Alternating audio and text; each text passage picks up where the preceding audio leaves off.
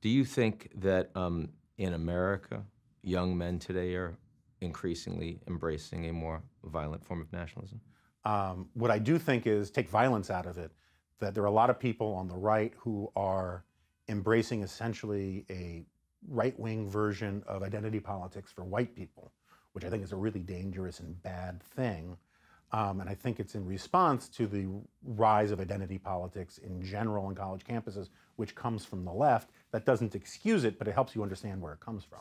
And that they want to create and cultivate this, not ethnic, right? It's not Irish pride or Italian pride, but based around this abstract category of whiteness, this white cultural affinity that creeps into weird Aryan stuff.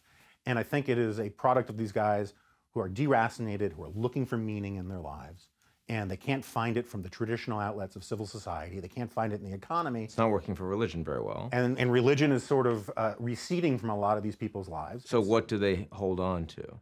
Identity politics. Right. So if you want to take that away from them, what should they grab onto instead? So part of me being a conservative, particularly a small c conservative, is that I don't want to nationalize politics at all, except for the truly essential things. There's a reason why during a war, everyone drops what they're doing and rally around the cause. The government can't love you. It can only do a few things remotely well, and it should stick to those things. And we should push as much power to the most local level possible to give people a sense that they have more control over their lives.